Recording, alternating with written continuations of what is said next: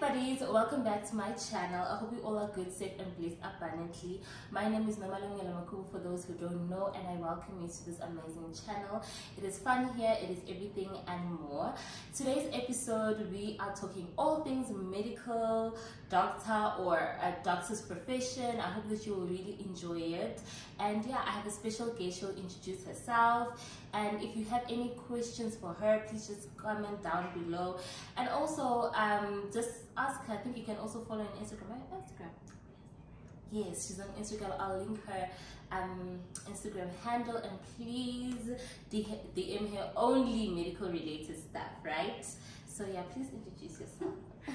Hi guys, so my name is Lesia. I am a medical doctor in my community service here. I keep saying Lesia. My name is Dr Lebohang, Lesia Nhlapo. I'm gonna get used to it. Yes. So yes, meet Mrs. Nhlapo. Congratulations. Yeah. Thank you. Okay, sure. Yes. Alright. So I'm gonna ask her questions, right? As I said, I'm gonna be looking down on the questions, and please just feel free also to ask questions. As I said, don't forget to like, comment and subscribe. And yeah, let's get straight into this video. Sorry. How did you get into medicine? So I applied in my matric year, and I did not make it, guys. Imagine, this pretty face did not make it. So I applied in my matric year. I didn't get space. I got rejected. Okay. Then I went into a different degree altogether. And in the second year, I was applying again for medicine because I truly felt called to that profession, right? Okay. And so I did not feel comfortable, and I was actually miserable in the other degree I was studying at the time. Do you mind sharing which degree? I do, because I just said I'm miserable, so people in that field will think that I want to make them miserable. Okay, no. You get what I mean? Yeah, if I didn't use the word miserable. Yeah. But it's also in the health sciences, but it was not for me. So if you're doing that degree and you're loving it and that's where God called you to be, absolutely, it's wonderful, but it was not for me. Okay. And so then I started looking again to apply into medicine, like studying really, really hard to make sure that at least my marks were, were really proper. Okay. And then I found out through a friend about a scholarship to Cuba. Okay. So you didn't know Cuba by that time? I did not. Imagine, I did not. So in my mind, I was very narrow-minded in the sense that, Wits, UP, Medunza, UCT, locally. It never dawned on me to think, broaden your horizons, like the world is your oyster. And so then when I found out about the Cuban bursary, I thought, why not? And honestly, when I first applied to it, I was not convinced I was going to make. I don't know. I think a part of me was still, I'm trying my chances.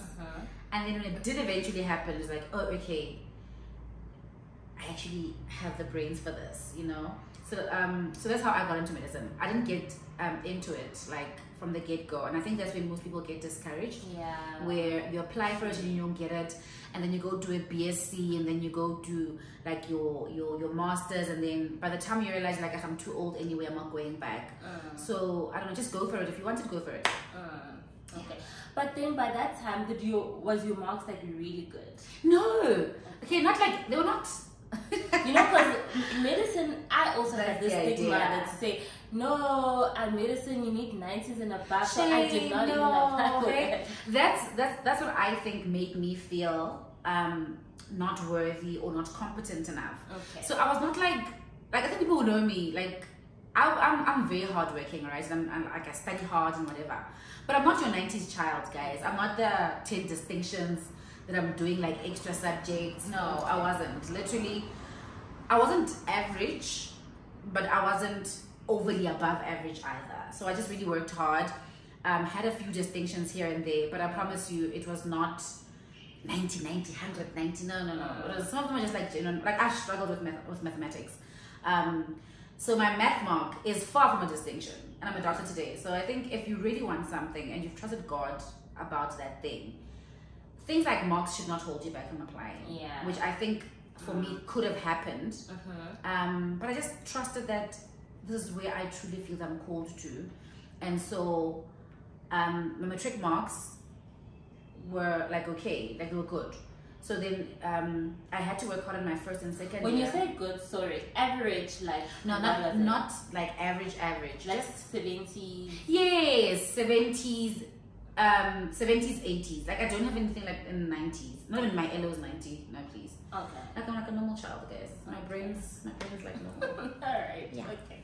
So now you applied, and take us through that Cuba process. Yo, it's a mess. No, Is it's not really a mess. Applications are open, by the way. If you're in Gauteng, the Cuban bursary applications are open, and I think they put on the 30th of November, if I'm not mistaken. Noma will confirm that. Yeah. Well, You see, but yes, so the ad was in a newspaper, okay. and then it was also on the radio. Thereafter, you could get application forms from like the big hospitals. So at the time, I was at Medunsa, so I just went to Medunsa. I think I went to the HR department, and I just said I wanted the application forms. They gave them to me. I filled them out, and I had to drop them off at the time it was at Fox Street, the old Department of Health building in Joburg. So got a taxi, went to Joburg to drop it off. And one of the things that the devil does is to fool you and to play with your mind. When I got there, the box of application forms, my God, it was so full.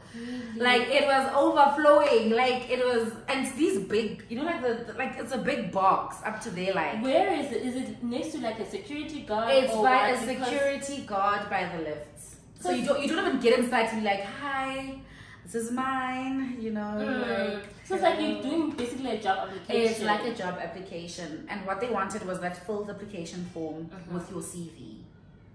So there had to be a CV with it, and obviously I'm post-matric in my second year. That's the only thing that I have on my CV. So I had to, like, guys, if I tell you that I pumped my CV up, I printed my CV on cardboard paper.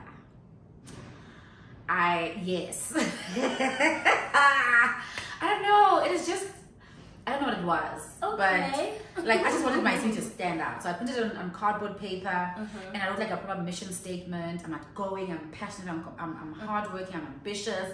You know? Because then all I had was like getting education, matric, and my 2 years of my previous degree. I didn't really have much volunteering, but I did work at church. Not work, but like serve at church. So I added that as like part of leadership.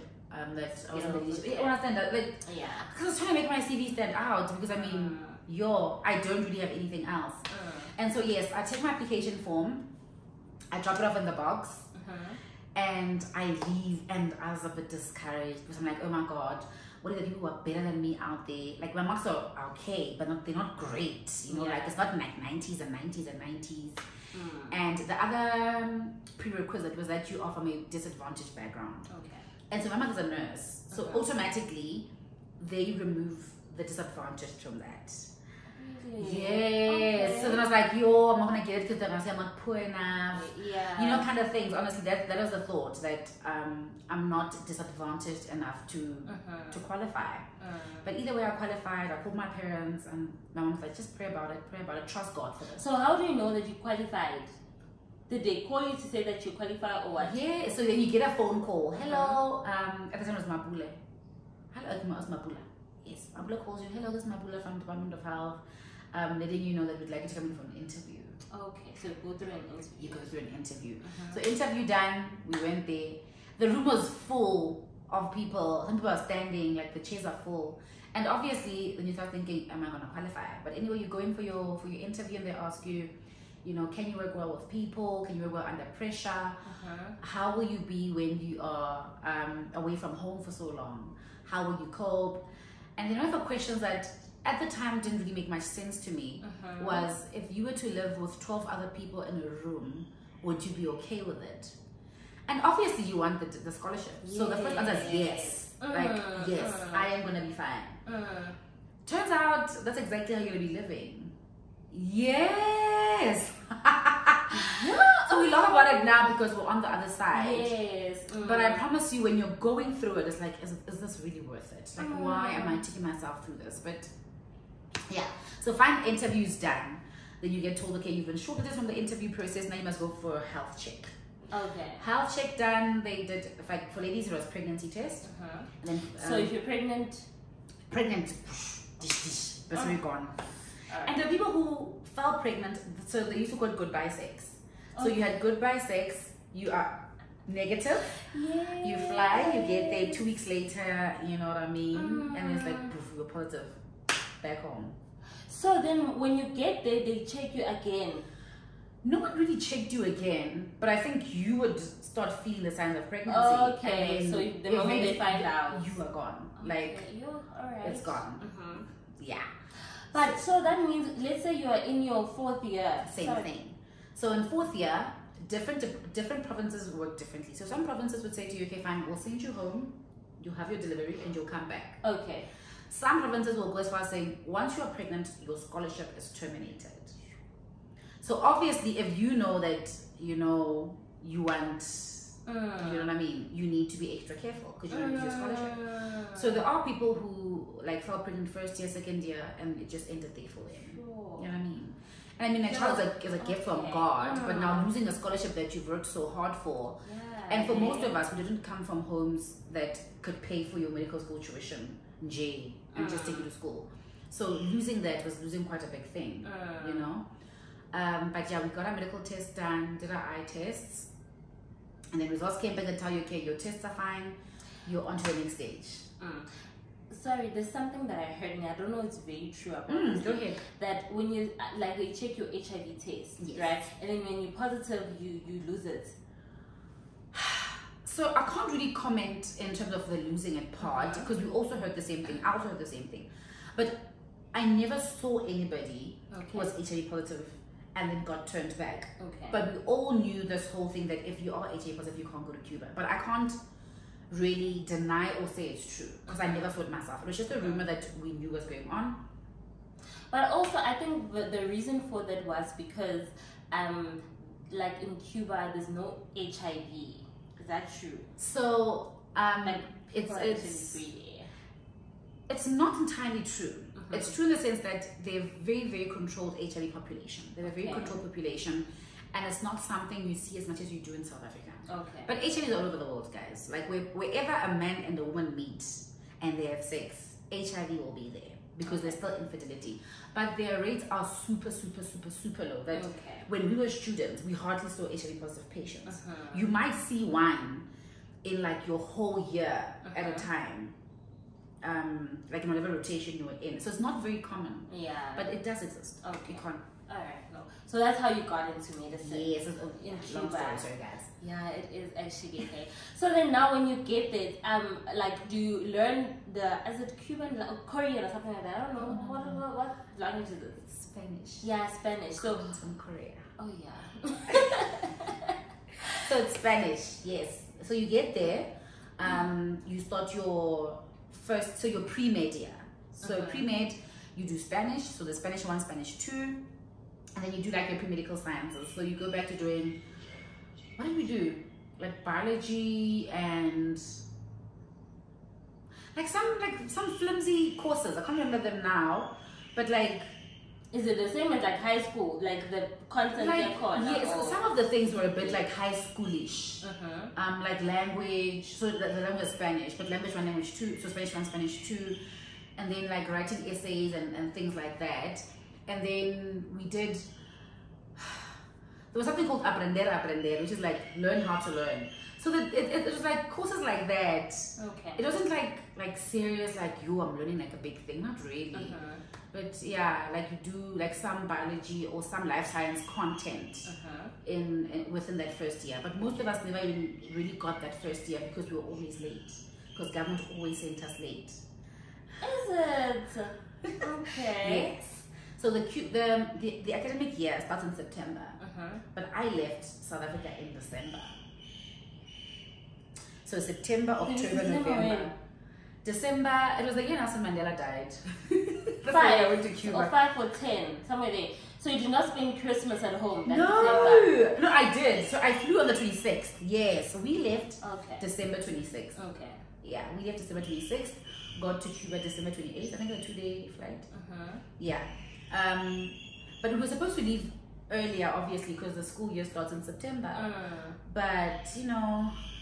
So how long did you study in Cuba? So you're in Cuba for 6 years, and you're back home for 18 months. For 18 months. Yes. So all in all, 7.5. More or less. Okay. And then, why do you guys need to come to South Africa? So you come back for integration, back into the South African system, where you are then exposed to all the things that you're not exposed to, both in terms of pathology and practical skills. Okay. So a lot of people will judge Cuban trained students, especially when you come back, for like not knowing how to take bloods, put up catheters. Because in Cuba, there are technicians for that. There are people for that. Okay. So every ward has its own phlebotomist. Okay. So you can learn should you put yourself there, but it's not everyone who gets the opportunity to learn and to do some of the procedures like lumbar punctures and things. Some people came back being confident in doing them. Some people had done them but were not confident yet. So that integration year is just to make sure that we're all on the same level in terms of confidence and competency. So you just want to build competency in the last 18 months in terms of now South African disease profile and not just Cuban thinking. Okay. Yeah. Oh, okay. So then what is the difference between studying here and being in Cuba? Apart from the emotional difference of not having your family, of not having the food you like eating, of not having your culture around you, which also takes its own emotional toll on you, right? Like that does. A lot of people will come back with depression out of not having seen their parents for at least 2-3 years. Because I mean, if you've gone there for first year, well, for pre-med, then for first year, and then you only come back in second year, so that's only in your third year you're only seeing your family. And you get home and you find out people have passed away. Relationships are not the same. Some people, like, you have boyfriends and girlfriends, you come back, it's like, oh no, I've moved on. So apart from that emotional aspect of it, disease profile is different, trauma profile is different. So you're exposed to different things, but you're all exposed to the same medicine, right? We are taught the same illnesses, but in terms of managing those illnesses, that's where the difference comes in. Understandable. So it takes time, honestly, when you come back to get used to seeing like a malnourished child. Why are you seeing a malnourished child in 2023 or whatever? Because you hardly see such things. Why are you seeing HIV that's like now gone to full-blown AIDS? Why are you seeing TB? So these are the things that we did not know how to really manage. Like you've read about it, and now you're seeing it practically, and it's overwhelming the system completely. You know, you're seeing defaulters, not just HIV, but like hypertensives, diabetics, you name it, and you're seeing this poor control. So the lovely thing about Cure that we learned was the power of primary health care in instilling patient education, teaching compliance. There's a lot in their system that prevents people from falling through the cracks. And so that's one thing that shocks you when you get home, where patients are lost to follow up, patients are not taking their medication anymore. And you think to yourself, where are the primary healthcare doctors? What's going on with the system? You know? So it's a big shock when you come back. But I mean, you want to be a doctor, so you push through. Like this, you push through and you find a way. So how was your experience? Overall in Cuba, how was your experience? Hi guys, me, I'm easy, hey? Like me, I had a good time. Don't get me wrong. There are times where you go through tough times. Even if you're in South Africa, there are times where you miss home, you miss the food you eat. But if you focus on that, you're going to lose the experience of everything else going on around you. So for me, I had a great time, right? I joined church, I was quite active in church. I had a good circle of friends, and like it's an island, so you wanna go to the beach sometimes, you go to carnivals. So I had a good time because I allowed myself to be immersed in the culture. The time where I lived outside and not just in residence. So I lived with a Cuban family, and they cooked for me. Oh really? Yes. So you don't stay at res? You do stay at res, but like you move out, Noma, because like I'm not gonna live with like 11 other girls in the room, so there's 12 of us. So once you get smart, once you get smart, you find a casa, you find a house to rent or a room to rent.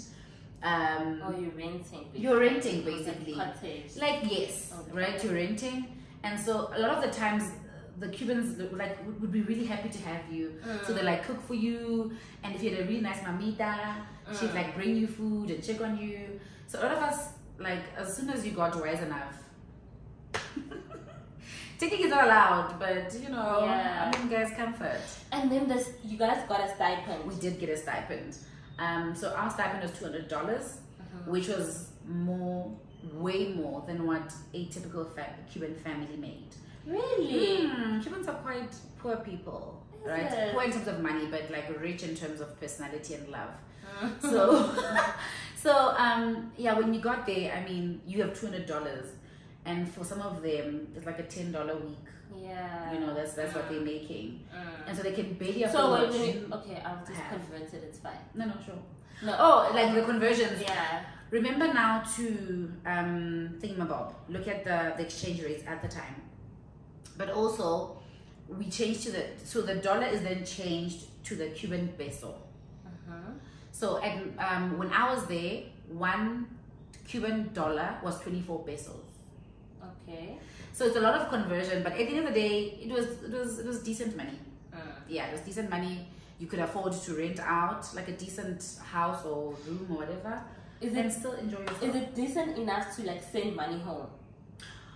Some people say they did, but it's not that decent, honestly. Okay. If you want to say you're sending money home to support your family, it's not that level. Unless really then when you are ninjing yourself, okay. Like some of the basic things. Because remember now, there's no direct bank to send to SA from Cuba. Like it has a lot like with cell phone roaming and people would have to, you'd have to find people who know how to do it. It's not a very easy thing to do to send money home. Okay. And so some people then would have people sending them money to Cuba. Because I mean, sometimes if you're a bit irresponsible and like sometimes things are hard to find. Like you go to the shop, there's no soap, there's no toothpaste, there's no food. Yeah, there's no basic things. There are times where it gets that tough. Why? Because Cuba's under the US embargo, so it's like a bloqueo. It's called the bloqueo, an economic bloqueo. Due to its political stance, economically, it can't freely trade with the rest of the world. So there are times where you really lacked basic necessities. So when we left, they told us, pack your pads, pack your toilet paper, pack much. And so it's not that every time you go to a shop you won't find it, but maybe 7 times out of 10 when you go to a shop you won't find it. So those are things that you have to bear in mind. If you're a person who honestly would not survive with a bit of struggle, then Cuba would definitely not be for you. But I mean, if you're willing, like if you pack your things properly, if you tell yourself, in a month I'm going to use 4 toilet rolls and I'm going to Cuba now for 2 years, and you calculate how many you need and you pack it in, then you'll be fine. So as a student in Cuba, do you guys do rotations? Like take us through those years. How did it work? Sure. Okay, so like in the medical school, Mzansi versus Cuba versus Italy versus China, you rotate through the big specialties per your years, right? So in Cuba, we had with what was called in 3rd year, when you now put in the hospital, we started with what was called propedeutica, right? What is that? So it's literally like a rotation of signs and symptoms. Okay. So it's the start of like internal med kind of vibe. So it's like internal medicine, but it's not just internal medicine based. It's based on physical exam, like interpreting X-rays, ECGs. So it basically investigations, right? So it's just a subject for that. And then in the 2nd semester of 3rd year, you then get into internal medicine. Yeah, now it's internal med. Like the same internal med you see here, there's the you see in Cuba. However, like I said, the disease profile is different. So you're not seeing cryptococcal meningitis, T meningitis. You're just seeing old people with their renal failures and heart failures, right? Then you go into 4th year. I might now be mistaken in terms of how I mentioned them, but then you go through peds, orthopedics, general surgery, anesthesia. So basically it's the same. It's the same things. It's just again also the depth at which they taught.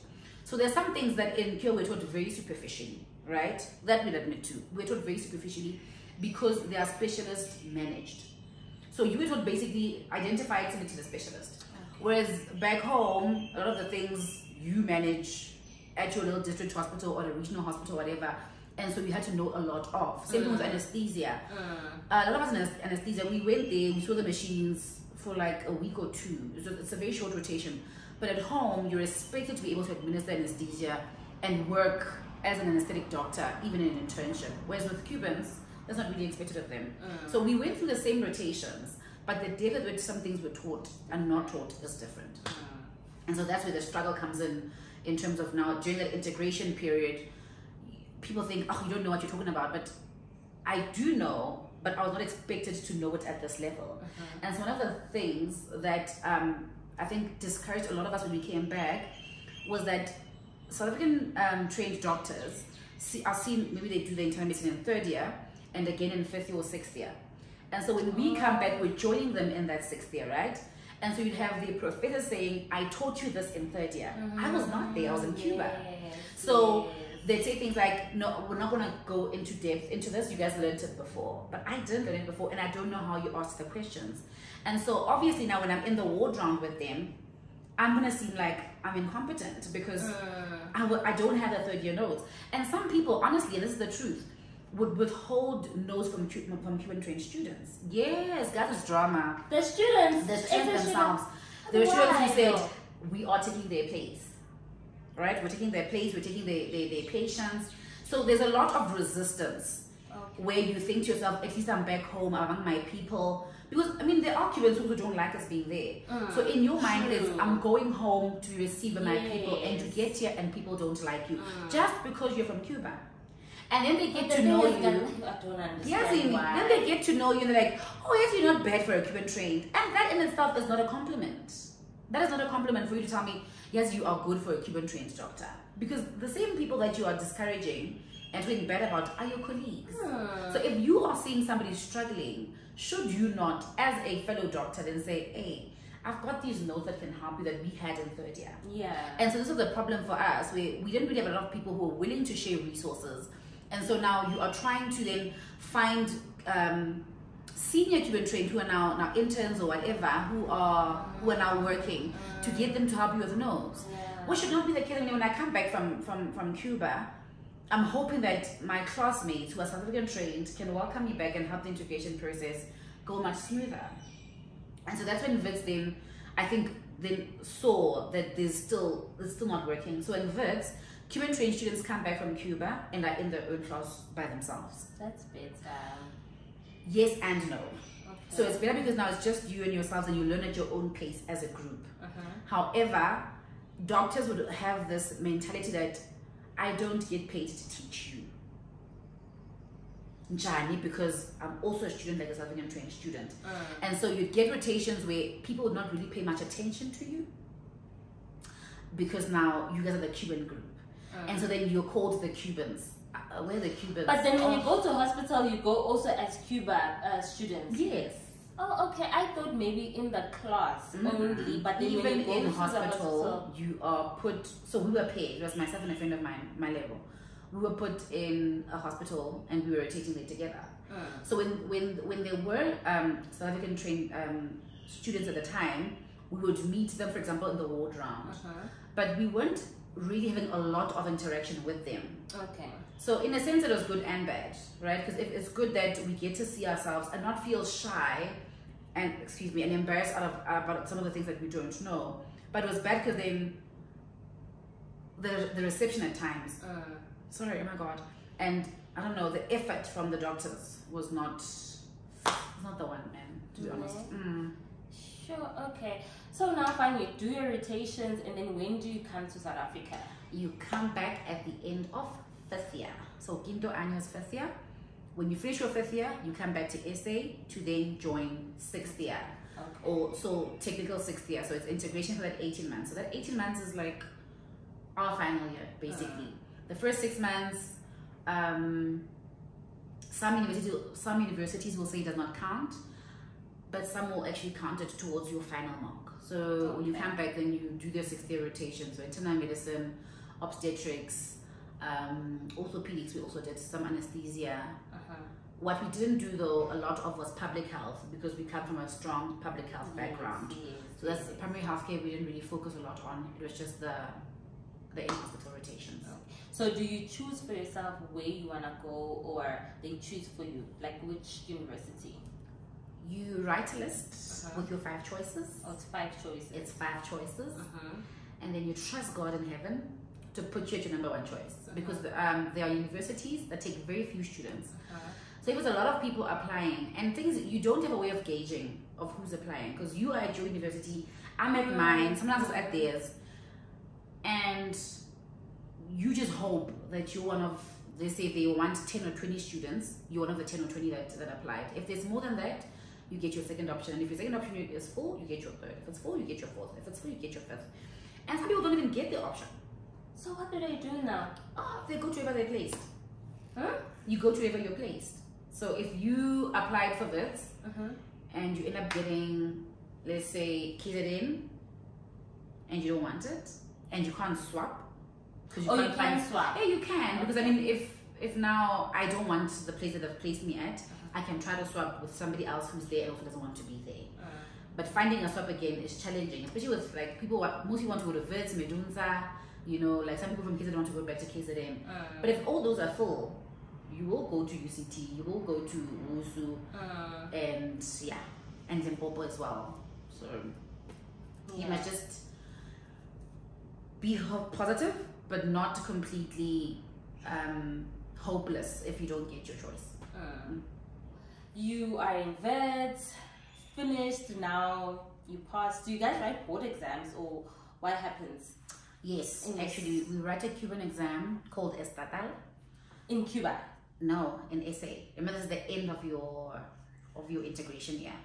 Okay. So at the end of your integration year, there's an exam, a Cuban exam in Spanish. So it's only the Cuba people that write it? Yes, it's the Cuban trained students who write the Estatal. It's at one central place. No, it's two places now. At first it was one, so all of you would come from wherever you're coming from universities to write at one place, but now it's separated. So Gauteng, being Wits, UP, Medunza would write at the same place, and then Wusu then also writes at their own place. But basically you're writing the same exam. Yeah, it's just like one big final exam of anything you've gone through in medical school. So you wrote it in Spanish? In Spanish, yes. And then the South African ones, they write it in English. Is it not the same paper that you guys are writing? No. Really? Estatal is just for Cuban trained doctors. It's not for South African trained. They don't write it, so they can go to Cuba. Yeah, I understand, but like a board exam, I thought it's gonna be like one thing, No. We write the Estatal. Okay. So you finish your integration, you finish your exams that you were writing in SA, and once you passed that, that is your license to write the Estatal. Oh, so firstly you wrote the South African one. Yes. So this is with the whole, but also the South African students. So the South African students, you write your own exams, like you write your obs and gynae, you write your internal medicine, your surgery, whatever, and then you pass it, and that's done. Yeah. Yeah. Oh. So when that is done, we then have to write the exam, the Cuban board exam.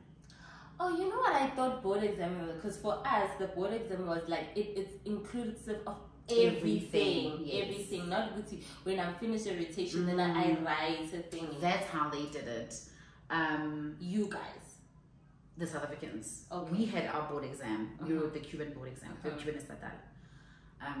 So basically, you are qualified by passing all your South African exams and by passing your Estatal. Yeah. So you can't fail either one and graduate. So you have to pass all the South African integration year. You have to pass, and the Cuban exam you have to pass, and then you can only can you qualify. Okay, no, understandable. So now you're a doctor, you passed graduation, congratulations. Yes. I didn't go to graduation. Let's move on. Okay. No. So yes, I did not go to my graduation.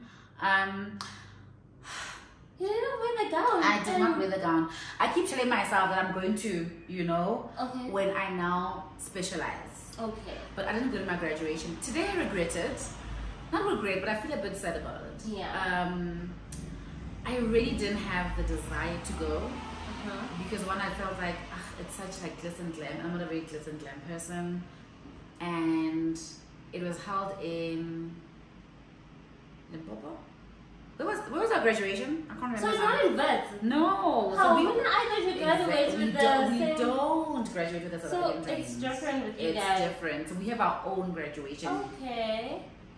And our graduation, I was working now in my internship year. So to not get that 2 days off to now travel for my graduation was also another problem. Okay. Where we had like heads of department saying, nah, you know, it's not part of your leaves, wada wada wada. So it, like, for some people it was hard to get the time off work. Yeah. And then for me I was like, I'll use it as an excuse. And my parents said they didn't want to come. Really? Okay. No, it's fine. It keeps getting worse, guys. Nah. Yo, Jesus. Alright, so now you had to choose where you're going to do your internship. So take us through that. Where did you do your internship? What did you do? Which hospitals did you choose? So now it goes back to now the integration, right? So now we are considered South African trains because we're all in the same system. Okay. Right? Yes. So you're all in the same system, and so it's ICSP. You create an account and you put your choices, your 5 choices, and it actually is changing every year now, because now the interns this year, I think, can't choose like priority 1 hospitals anymore, and they can't choose Gauteng. That's crazy. Okay. But anyway, at the time, you could only choose, I think, 2 provincial hospitals, and the rest had to be either regional or district hospitals that you're choosing. So you don't do clinics? No. Okay. Yeah, internship is not done at clinics. Okay. You're rotated at a clinic, but you can't work at a clinic as a primary place of employment. Okay, understand. So sure, I worked at Tembisa. I chose Tembisa because I was from Wits Circuit and I wanted something outside of Joburg. And a friend of mine was like, "Come to Tembisa, go to Tembisa and learn with exposure, what. But she was telling me a dream. Because as much as there's exposure, girl, the price you're paying is your mental health, guys. So the one thing to bear in mind when choosing a hospital is the big hospitals with exposure, you're going to pay for that exposure. With your mental health, with chronic fatigue, with lack of sleep, like, you know. Yeah. So I also people who choose Steve also will be like, well, that's my opinion. Hate me if you will. I am not of the opinion that interns should go to Steve Biko. Okay. It's too specialized, it's too tertiary, and so a lot of the interns who go there depend a lot on the registrars, which is good because then you have ample supervision. However, in terms of practical skills, a lot of them that I have worked with were lacking in that aspect, right? So a place like Tembisa, where you don't really have a lot of senior doctors, you do have, they're there and you have some supervision, but a lot of the things you will be expected to do them. Whereas at a hospital like Steve Biko with a lot of registrars and super specialized, there's always a registrar to do something that is a bit more above you. So, for example, like cutting C-section, some of them, I've met colleagues who are now in their Comserve year and will say, I'm not comfortable cutting a C-section. You understand? And during your internship year, that's when you're supposed to learn it. So imagine now you want to do obstetrics and gynecology, for example, and you can't cut a Caesar, and now you're coming to Comserve, and people are like, but you're already Comserve. Shouldn't you know this by now? You know? So in terms of big hospitals, I would say go to big hospitals, but don't go to big, super specialized hospitals, because then exposure-wise, you know, it's not the best. In terms of academics, yes, you'll be very academic, but in terms of using your own hands to put up CVPs, IC drains, there's always someone. And that's important, because then in Comserve, yeah, you're going to a district hospital, and you are now the senior. Now you're the senior, a step chest comes in, you need to put up a drain. But during internship, your registrar was putting up the drain. And now you're uncomfortable. Putting up central lines, there's always somebody else to do it for you, because it's a big hospital, it's a specialized hospital. So when you add like big-ish hospitals, so your Tembisas, Telemehorane, Edenvale, Tambo Memorial, those for me are hospitals that students should go to. Absolutely, go to these places. They have enough supervision, they have enough registrars, but you're not competing with a registrar to do a procedure. Okay, you'll take us through that, because I think that's also very important in terms of like what registers are. So you did your internship in Tembisa for 2 years? 2 years, correct. For 2 years? Yes. Okay. So you can't, let's say, do your internship in Tembisa and next day you do it in TDH? Wherever. Yeah. So people say you can, but it's so much red tape and bureaucracy that I think it's absolutely ridiculous. People try to swap. So let's say now, like now I recently married. If my husband was in KZN, for example, during my internship year, then I would try to swap with an intern who's in KZN to come to Gauteng. So we're basically just taking each other's spots. But you'd have to find someone who started at the same time as you and is finishing at the same time as you and has done the same rotations as you've done. Oh yeah, also like there's some way you did not start at the same time. Exactly. So you are asynchronous, somebody else is synchronous. So they started in January. Yeah. And then there are those maybe you started in you did peds and gynae and they did surgery and whatever. So when you swap, you have to have done the same rotations because now you're taking over from where the person left off. So it's a lot of red tape to do it, but people have done it. They have swapped hospitals during internship. So then in internship, how many hours do you work? Do you do calls? I don't know that, guys. Internship is the pits, right? It's the pits. Honestly, it's the pits. But if you can survive internship, a lot of people say if you can just survive internship, life gets better. And I will somewhat attest to that. That if you can just survive internship, it does get a little better. So you allegedly, please, it's very alleged. Yeah. You and work also, 80 it's hours. your opinion. And it's my opinion, yes. Also. You work, 80 hours a week, but you never work 80 hours a week. Really? That's a lie. There are departments where you have to come in at 7 o'clock for a ward round, right? According to HR, you are at work from 8 until 4. But in this department, they want you to come in at 7. And at 4 o'clock, you're not done. You can't just leave work not done. And you end up leaving at what time? At 6. So at the end of the week, you've worked more than your 80 hours. Especially in things like pediatrics, obstetrics and gynecology, and like surgery. You never really work the amount of hours that you are supposed to work according to the HPCSA. So please explain what is calls, post-call? Sure. Okay, so calls for us are overtime, right? So overtime meaning hours outside of your normal 8 to 4. So this is when you are the doctor working overnight in that specialty. So you're just seeing those patients that night. That's if you work at a hospital where calls up per department. But if, for example, you're working at a district hospital, you all call in casualty. So when people leave at 4 o'clock and they go home, you stay and you go to casualty. Right? So in other hospitals, you call in the department in which you work on a daily basis. So if you're in obstetrics, you will be calling in labor ward and theater. If you are in surgery, again, you'll be in casualties, the wards, and that kind of vibe.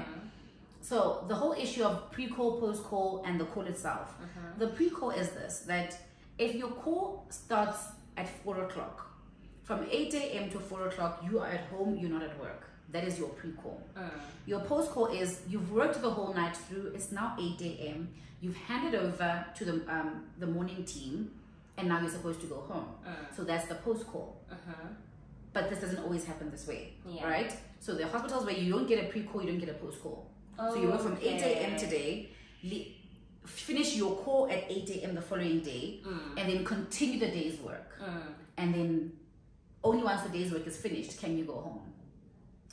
Okay, so explain to us the hierarchy, like you go through internship, Comserve, please take us through up until you become a specialist. Sure, okay. So you start out, Shem, as an ambitious doctor with a glow in your eyes, and you are a student intern, 6th year. So this is before you're an actual doctor, but you're a student intern. And people treat you like a doctor mostly. But student intern, you don't get paid. You don't get paid, no honey. You don't get paid, you're still a student. So you're a student intern. So you do your calls as well at the hospital, but you're a student intern. So it starts basically from the 6th year student. Okay. Then you come to 1st and 2nd year of internship.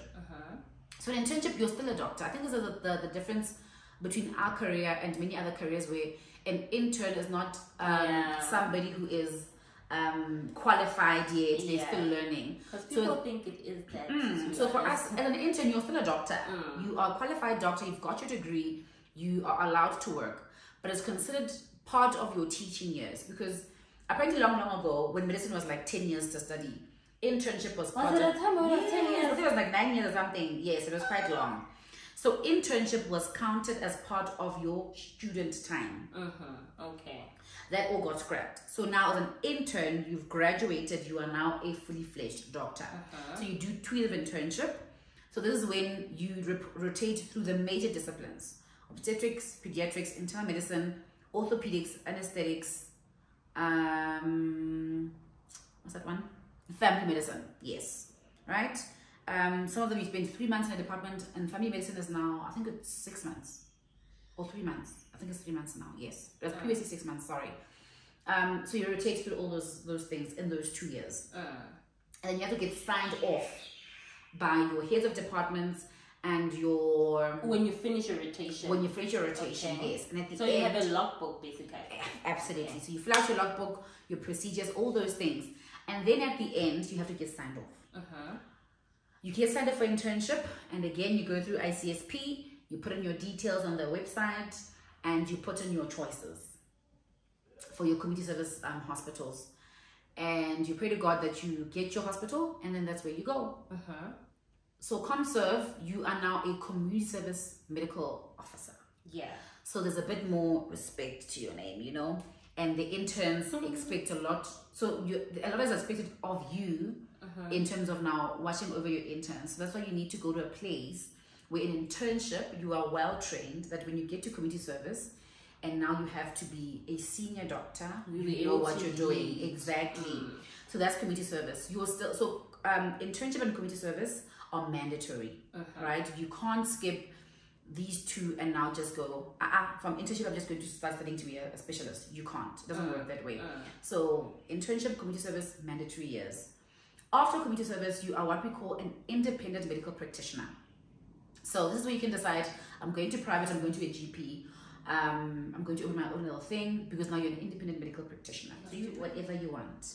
So this is where then you have to reapply. Now you have to actually take your CV to hospitals and look for a job. So Comserve is a year. Comserve is 1 year, and you apply for your job and you are placed by government. Okay. Right? Through the ICSP system. Okay. But as a medical officer, now you must rewrite. So you must go through the things that you never went through. Writing a CV, preparing your mind for an interview. Because internship you're placed, Comserve you're placed. So those 3 years, the job is always yours. Now is medical officer time. Now you must be a big doctor. So you go around, drop CVs, look online for jobs, go for the interview, and then you get your job, right?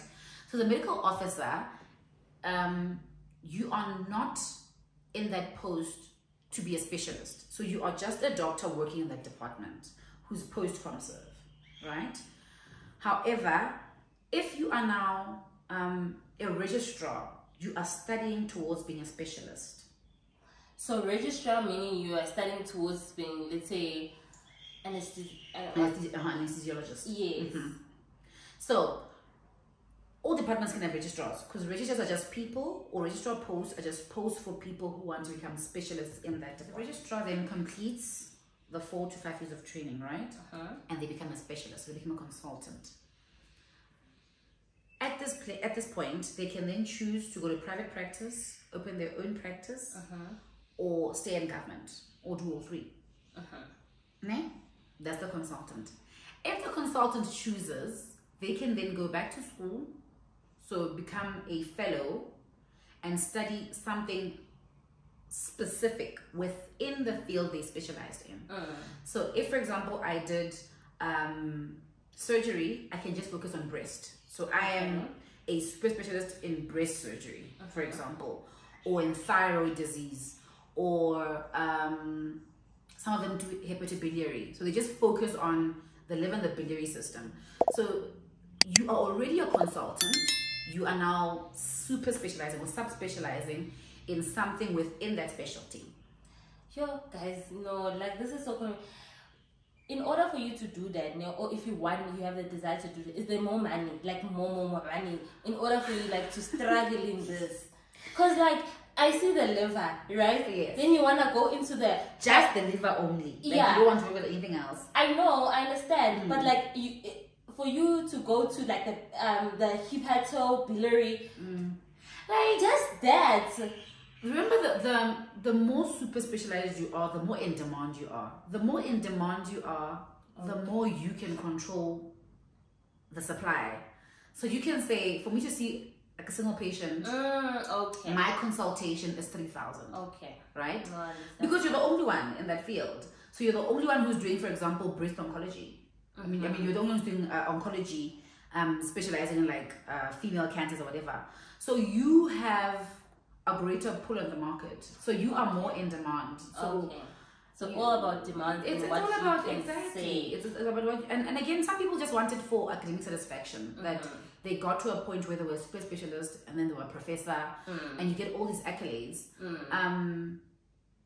But there is more money because then you can be called like abroad to give talks. Like I know people who I understand like now. Traveled for the money, and it's for free, Pela. If they're calling you to go give a talk, because now you're so specialized and so focused on this one thing, you're basically an expert at that one system.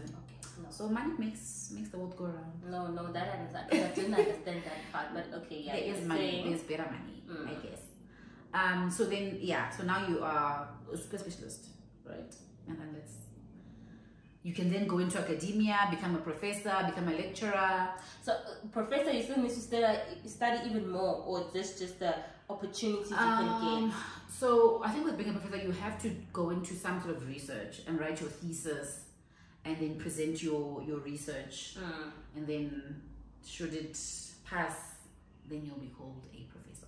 Okay. No, so even in that, like I think it's a very long journey.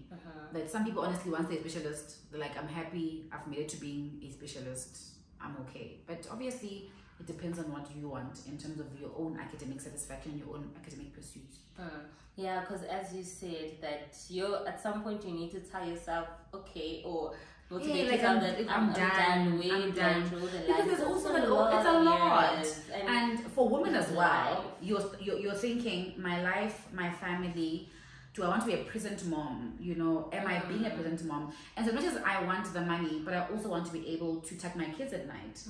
And so if I'm going to go back to school to be a registrar, and then from that to be a consultant and a fellow, and I might be called in at 2 a.m. for someone saying, hey, I have this patient and they're really sick, I need you now. Am I willing to leave my husband, my warm bed, my kids at 2 a.m. and drive to the hospital and be present and do the right thing for my patients, So I think a lot of times, especially with the registrars, it's a very tough journey. You can see that it's a tough journey from the people who are in it. And when you ask them, someone once said to me, if you're not married before registrar time, don't get married during it, because it's one of the causes of people fighting, because you're never there. I mean, I'm marrying you and you are on call 3 times a week. And you don't get post call, so I hardly get to see you. And now some women will say, I don't want to have kids during reg time because I don't want to prolong my reg time. Remember, if I'm pregnant, I might take maternity leave. If I take maternity leave, I'm prolonging my registrar time. So there's so much hate within the fraternity itself that people get angry at you when you now have to go on leave, on sick leave, on maternity leave, because they are one person down, meaning other people have to cover all the calls that you should be covering. So it's a very toxic field. You need to choose your why, and you need to choose your fight. If you are resilient and tenacious and very ambitious, go for it. But if not, it's okay to be a medical officer and not specialize. It's okay post Comserve to take a year and travel. It's literally okay. It's what you want and what works for your own mental health. We were having a discussion. I went to a course recently, and we were having a discussion about people who actually kill themselves in these programs. Because as a registrar, you're a student, and so you get consultants who are so mean to you, who will belittle you, call you names in front of students, and it's like punitive teaching. People are embarrassing you and humiliating you to try and teach you something. And so some people get to a point where like, what, I'm done. They just walk out of the reg program. People who've left 3rd year registrar. You're almost there, and you just leave the program. Because it's so taxing. It's really, really taxing. So medicine is a beautiful career. It takes a lot of work, even after graduating, to get to the top of the ladder.